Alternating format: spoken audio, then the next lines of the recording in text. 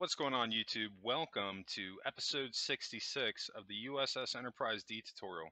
I'm Zero Elite, and I just want to thank you very much for tuning in today's episode. If you haven't, please don't forget to hit that like and subscribe button, helping me in the supporting the channel. I can't thank you enough for that. Today we got about a 22-minute episode. We're going to be beginning our work on the deflector control room, which would be pretty cool. By the time this thing is done, I think you all will be pretty happy with it. So we're just actually going to jump right into this and throw down some sea lanterns and then determine our center. But this is going to be one of the rooms that we're going to have to take liberties with, because if you go on Google and you search U.S.S. Enterprise D deflector dish, or deflector control room more specifically, you're not going to find any interior shots of what this thing looked like outside of loose blueprints. So what that's going to mean is that we're going to have to figure out what this room is going to look like, and what we're ultimately going to do is use um, the past deflector dish control rooms that we've done in the past as a loose reference, but try to modernize it a little bit more within a TNG era feel. But right now we're just actually going to determine our center based off this blue oval, and basically we're going to have 7 on the left and 7 on the right, with the dead center block being considered a dead space block. So I'm going to count out this way and verify how many we have, and then we're going to count on this side. So we've got 6. That means we have to get rid of one of these center blocks. So now we've got 7. We're going to verify that. Then we're going to go to the right side, make sure we have 7. All right, cool. So we've got our center established. And then we're just going to do a straight line going down to the bottom half of the blue oval. Now the center portion of it, fairly easy since it's only 2 blocks wide. It's pretty self-explanatory to determine that center. We're just going to make it double wide, just to keep this thing even. So we're going to count out 3, count out 3 out so far, 4, 5, 6, 7, 8, 9, 10, 11, 12, 13, 14, 15, 16, 17, 18, 19, 20.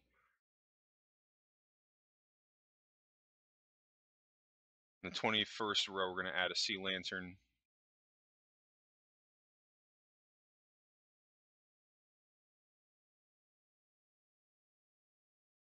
And we're just doing that right now for the lighting to brighten it up a little bit, because as we go back, it is going to get a little dark. All right. But we're going to make it a little bit longer than that, I think, because we don't want it to be too short. And we can take advantage of the room that we have right now, because everything else that we're going to be doing down here, it's not really going to be taking up that much room. Anyway, we're going to continue on.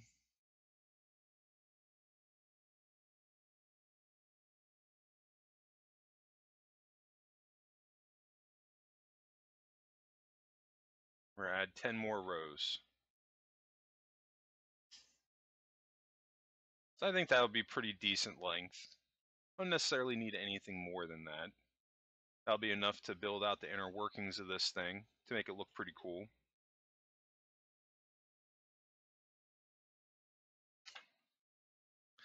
But to give you an idea, think of the deflector control room for the Disco era Enterprise, but modernized and much larger, and then also fitting the shape of what we have for the deflector dish.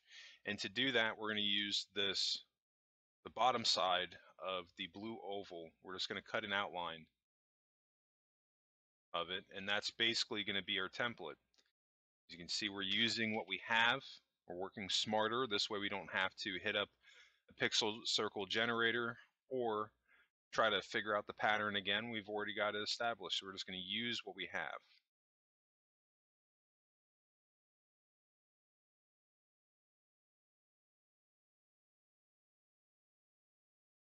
And pretty much what we're going to be doing here is we're going to be skipping a row, so this way it gives like a ribbed look. So every other row is going to have a gap in between it, and then we're just going to be repeating this pattern until we get to the last line of our center here.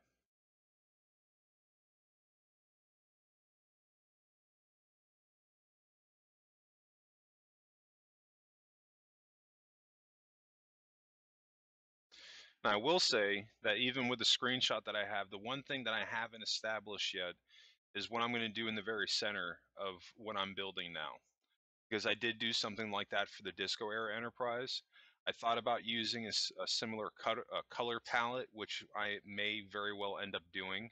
Um, but I'm still kind of thinking on it because I'm not really in a rush to fully complete this room. I'd rather take my time in the certain areas that I need to rather than just rush to get it done.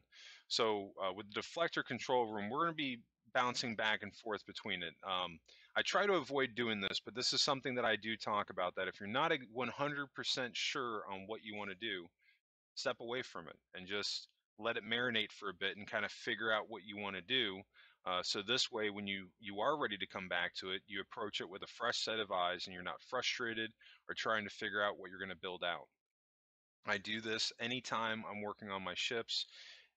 However, I have been trying to make a point that when I start building a room, I just build it, through consistently. But there are going to be scenarios like this, especially when we're getting into some of these larger ships or ships where they haven't shown as much. Like the Constitution class Enterprise, like it's probably the easiest ship out of any ship to build in Starfleet.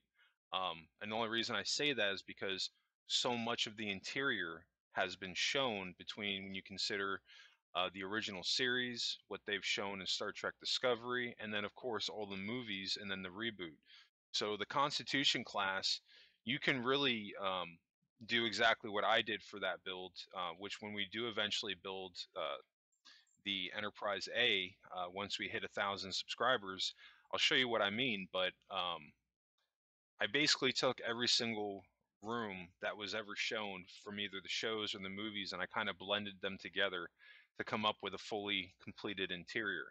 Now that we can't really do with the Enterprise D because there's only so much of the ship that they showed, and some of the areas here and there, we can kind of get away with it. Um, because we can use concept art and things like that to get an idea of things that they wanted to do to flesh out the ship. Like in this, later on when we start working on the mall and the aquarium for the navigation dolphins, these are things that they, conceptualized. They just never got a chance to fully form out the idea because they just didn't have the budget for it. Pretty much is what it kind of came down to. Because, I mean, when you watch the Next Generation, um, they use a lot of those same rooms over and over again. This is something that I talk about too, and like you also notice if you haven't, watch Next Generation and see if you notice this, that like considering the scale of the ship, a lot of these rooms actually aren't that big, you know, and that's another opportunity here where we can kind of work off of that. And of course, we'll have those rooms too, and we'll stay true to them. But we can do these over the top rooms and larger scale rooms to help because that's going to help um, with the scale of the ship. So when you're going through it and you're walking through some of these massive rooms, it's going to help to sell the fact that this is quite a large ship, which is kind of cool, like. Um, but that's just something you never saw in the Next Generation, because they just couldn't afford to do it at the time. Today, I mean, it would be actually kind of cool to see what they could do, but I don't think that they would do it justice because, I mean, if you've seen what they've done with the modern Star Trek shows, they use CGI as a crutch too much. Is kind of where I'm leading to, that they don't use enough practical sets where they can use a combination basically of practical sets and CGI to make it look a lot better. But I don't think they'll ever end up doing that. That's what I would honestly personally do. But anyway, enough of that ramble. That's just kind of my thought process when I'm working on rooms like this on the ship. And these are things you should be thinking about too, because when you start thinking this way, it's going to help you to flesh out your ship, because you never know what you might stumble onto in your thought process on different things that you want to add. And I always kind of like have a rule of thumb, like if um, does it is it something that should be on a Federation ship? That's kind of just the way that I look at it. And if it's not something that's necessarily on a Federation ship, could you get away with having it? And if you can, If you can justify that, then hey, go for it, because these ships are imaginary and you can totally do that. Nobody can say, oh, that's not on the Enterprise D. It's like, well, how do you know that? They've only showed maybe 9% of the whole interior. And sure, they have the blueprints, but the blueprints vary when you look at them online. When you go ship or blueprint to blueprint, depending on who's made it. So, point I'm making, and I say this all the time: have fun with your build, take creative liberties, because at the end of the day, you're pretty much adding your own personality and your artistic spin on the ships. You might as well have a little bit of fun with it. And that's what I try to do now, because these ships, they can get a little repetitive otherwise. And what's the point of building the same 10 rooms ship to ship if you don't add in a little bit of variety? And that's something you're going to see a lot more of going forward, especially as we start um, moving further out to some of these ships where we've seen even less of their interior. We're going to have to get very creative and just look for random pieces of concept art and things like that. I still even do that for some of my builds where I'm at now, but we'll see more of that in the future, because this is all tying into the fact that pretty much everything that I did with the deflector control room was artistic liberties, 110%. But I still feel that it came out pretty awesome. I'm actually very happy with it, and I'll stand by it through and through. I haven't been able to find a screenshot or video online of this section of the ship, and if there is such a thing, I challenge you. Hey, post it in the comments section. Let me know. I would honestly love to see it, because I always do that when before I start a build. You got to do your research, because the more um,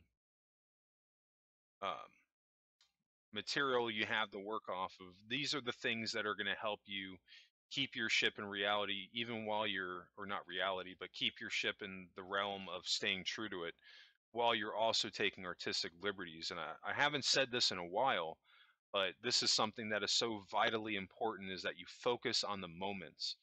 Like a clear example, when you think of Next Generation, what are the rooms that you always see? You see the bridge, you see the holodeck, you see 10 forward, you see the medical, Dr. Crusher's medical bay, um, you see Miles O'Brien's uh, transporter room, 10 forward. These are the moments that I'm talking about, or the captain's ready room. And when you start to add these rooms in, then as you're showing these ships off to people, they're like, oh, okay, like I remember this area or I remember that area, and you're keeping it true to what we saw on the show. So now, once you have that stuff out of the way, you can kind of play a little bit and have a little bit of fun, and we can, let our imaginations kind of run wild on how maybe some of these rooms would have looked, you know. And I gotta be honest, I think that's one of the things that I do have the most fun with, but it's also can be the most challenging part, is that, and it can be it can be kind of scary too when you think about it, because you're taking a risk building something out from scratch that you really have no reference off of at all. And the problem that you're going to run into is, how true is it to how the rest of the ship looks? And that'll be something that we'll address as we go, because once we get more and more of our interior done, we can start to gauge that. This is why I say that when you build out your rooms on your interior, you want to take certain traits from those rooms, so when you go room to room, it feels like you're going through the Enterprise D, as opposed to just having a bunch of random rooms inside. And that will help us too. And this would be considered an engineering section of the ship, um, which we'll get into more of that as we go, because like I said, we're kind of going to be jumping back and forth between this section. I think in tomorrow's episode we're going to be kind of jumping over to starting out the beginning of the lower sections of the very dead center of the saucer sections, like you're talking the mall, and the beginning areas for the bridge, and then of course the turbo lift to go up into it, and then eventually around that would be the mall, and then the aquarium, to kind of tie it all together. But so far we're looking pretty good here.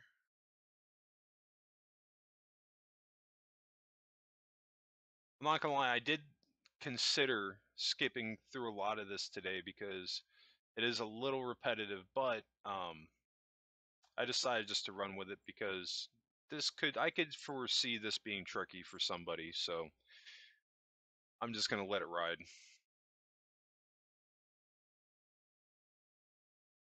But still, I'm actually really excited to start showing some of this stuff off because I feel like I've been talking about it for months, and we're just really now getting into the point where we can start building out the interior.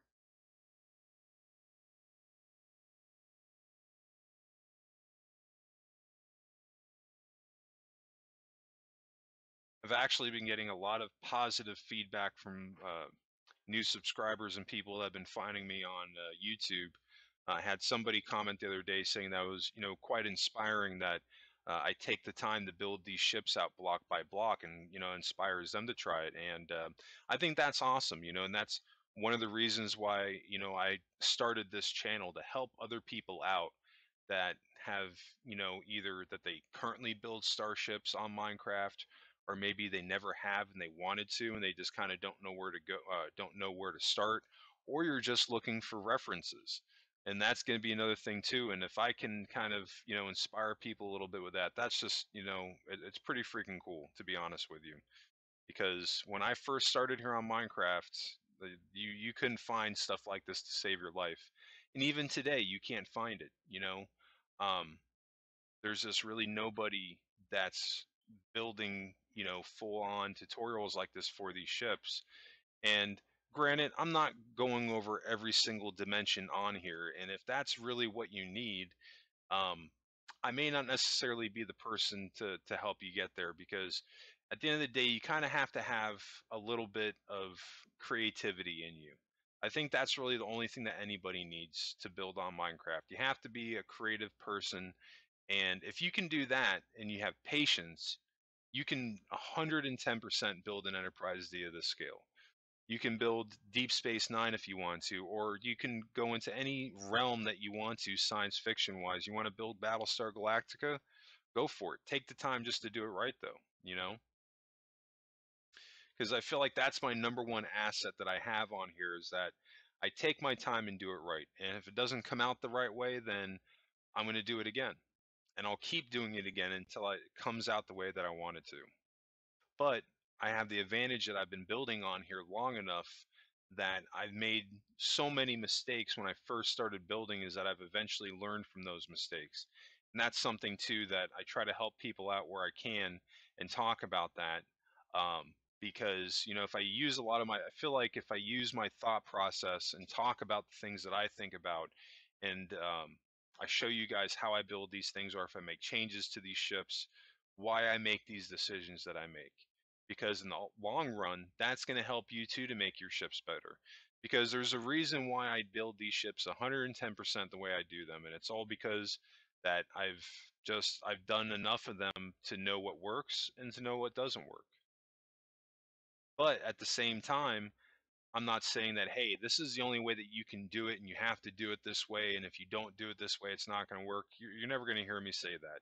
At the end of the day, there's 1,001 ways that you can build these ships.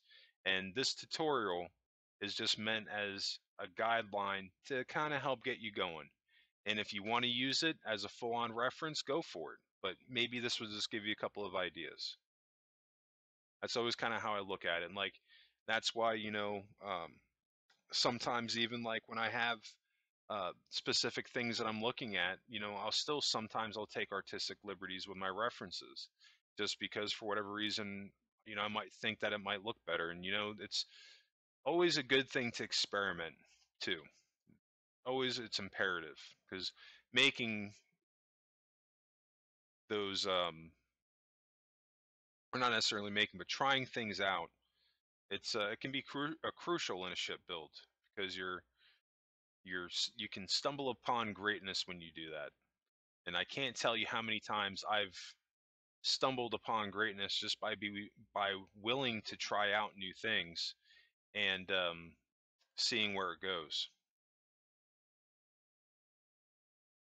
To be honest with you, what we're doing right now, this deflector dish, um, the base outline for it, I referenced from the Disco Era Enterprise, and that was just being willing to try something new, you know, because that deflector control room, was completely different from what I had done in the past on the 2016 Enterprise.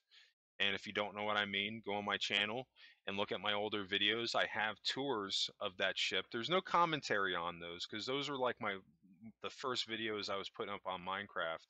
But they have music, to keep you kind of entertained while you're watching the tours. And I might actually end up doing that one of these days, but I haven't had anybody really ask for it. That's honestly the only reason why I haven't done a tour of the 2016 Enterprise with commentaries, because I just haven't really had anybody ask. But with that being said, we've got the 2016 tutorial of Enterprise A coming up, when if and when we ever hit 1,000 subscribers, and when that does happen, we will do a tour of that ship. So you can look forward to that too. And I'm actually looking forward to going back to doing that ship because I feel like I've learned a lot from building in Minecraft that I can do it. Um, I can do it a far better service than what I did on my previous attempt because that was more of the learning experience. Anyway, getting a little bit what we got going on here. We're almost done building out our frame here. We're just adding in some sea lanterns to help us out a little bit with the light.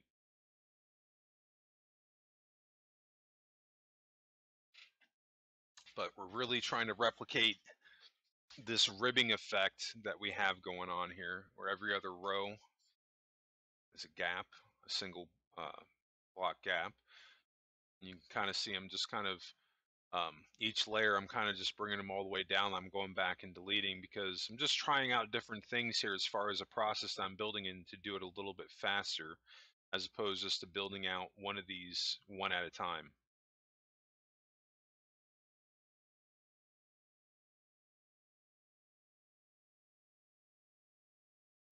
Yeah, because now at this point on this side, when we come back on each of these rows, we're just filling in the middles. Super easy. Already completed the work. Already know where we need to stop. We don't even have to think about it at this point. We just have to fill it in. And that's why I did it this way, just to save a little bit of time.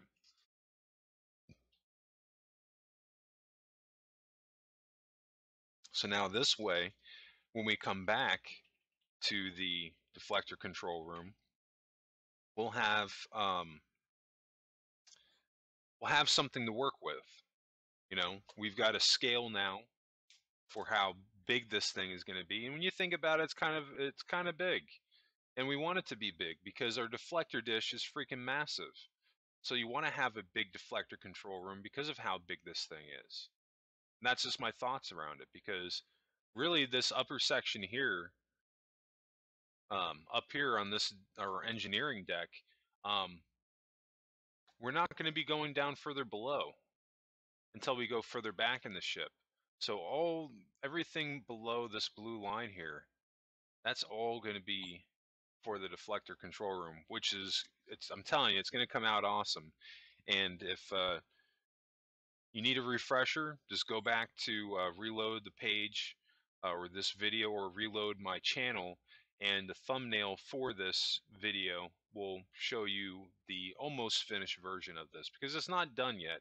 I still have to do another once over or two to fully flesh it out and complete it, but it's pretty much done at this point. Anyway, I think that's going to wrap us up today. We got a little bit of work done, but we focused mainly on the inner workings of the piece here for the deflector dish, which is going to come out pretty cool. But yeah, that's definitely going to wrap us up. I just want to thank everybody again for tuning in today's episode. And if you did enjoy this content, help me out, hit a like and subscribe button. I definitely appreciate it. And of course, you can always catch my new Minecraft videos because remember, my schedule has changed now. My episodes drop Mondays, Wednesdays, and Fridays at 7 p.m. And of course, if you have any questions regarding today's episode or any ships or builds that you want to see me do, or just dropping by to say hey, be sure to drop a comment below. Definitely love hearing from everybody. And that's going to do it. Just want to thank you all again. I hope everybody has a happy and safe week. And of course, what did you make in Minecraft today? Let me know in the comments section.